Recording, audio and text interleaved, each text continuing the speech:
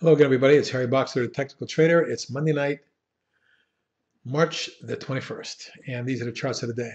Another big day in Wall Street. The market continues to roll forward, defying all the bears. But in any case, another look at the charts of the day here. Some new ones, some old ones, but certainly some bullish ones. And here we go with Echelon Pharmaceuticals, Junior Biotech, which has run from the December low around 2.5 up to nearly 6.5, and yet it's stair-stepping its way higher. Now it's had a 1, 2, 3, 4, 5-way move, but it looks like it's ready for more upside. And at this point, volume is surging today. Was a gain of 24 cents or 4% on 1.8 million shares, but the heaviest volume that I can see going back about a year and a half almost. So it's significant that the stock is surging here. Today's high at 645 was right near the early March high, and if we can get through here, we can see the stock run perhaps up to the 7.5, 3/4 zone, secondary target at 9. CBR, cyber, which we talked about last month, broke out of this declining channel at that time from about the 4.5 range and has run up to 6.5 nearly, reaching 645 today, closing at 42, up 32 cents, 5.25% gain on a million shares. Good volume breaking out, good surge here. Targets are 7.5 and 8.75. CIGX has been a monster of late and has run from $1.73 or 4 up to $3.99, nearly touching 4 today. My short-term target for 4.25. Secondary target, I think we're going to get there, is around $5, depending on news.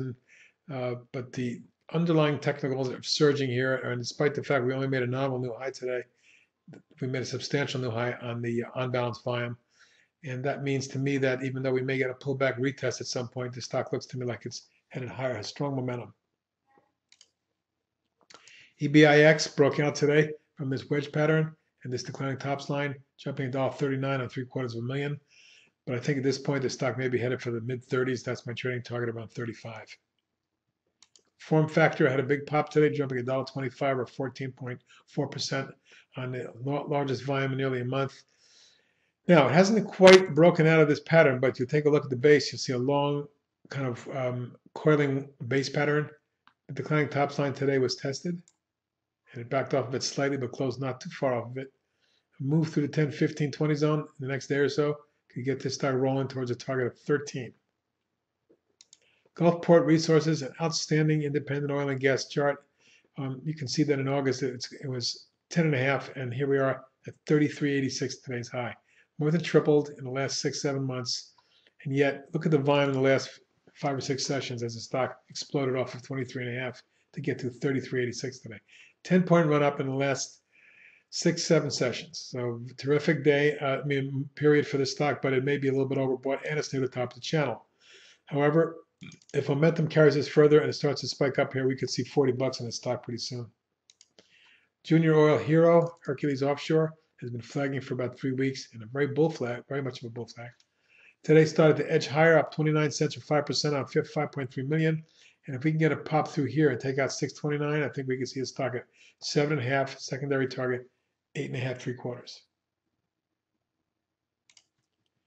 Jazz Pharmaceuticals continues to act great, and you can see this rising channel that it's been in basically since the August lows when it was trading around the 7.5 range. Here it is, tagging 30 today, more than quadrupled. Now the top of the channel, however, indicates higher levels may be coming towards the 33 to 34 zone, my short-term target. OBTI, beautiful spike up out of the falling wedge pattern today that had formed over the last couple 3 weeks, which held the gap and the 50-day moving average. Very good technical day for that stock. 2.8 million shares, up 2 points for 6.75%. Looking for a run at the 35 high and a takeout that gets it up towards 38.39. Short-term trading target for OBTI. Monster day today for Pran Biotech on news of an Alzheimer drug potentially. Stock 9.5 million shares, which is something like 3 or 4 times its float. Fantastic day for it, jumping from 156 to 296 at one point, closing at 270, up $1.23 or 83.6%. Big day. There's resistance up around 335.40. That's my short-term target. And you can go back and see why I set that up here. This low, this high, and this high, all on the same level around the 3.25, 330 range, something of that nature could thwart the current advance. But eventually, if a breakout does occur, we can see the stock at 5, 5.5, 6, something like that. So keep your eyes peeled on this one. And any kind of bull flag setup here may be an opportunity. Rediff. I think the time has come after about 2.5 months of decline here, equal to what the time period was here. Also coming up to the trend channel bottom here, right in this zone here. Today it jumped 35 cents on a pickup in volume, but we need to get more than that. And a move across the, say, 6.25 range with volume could get this one going. Trading targets are 7.75 and 9.90. TREX, TREX. After popping in February and flagging for the last 2.5, 3 weeks, today broke out for 88 cents and now appears it's headed for the mid-30s at the top of the channel, secondary target 38. UNIS has been spiking up of late.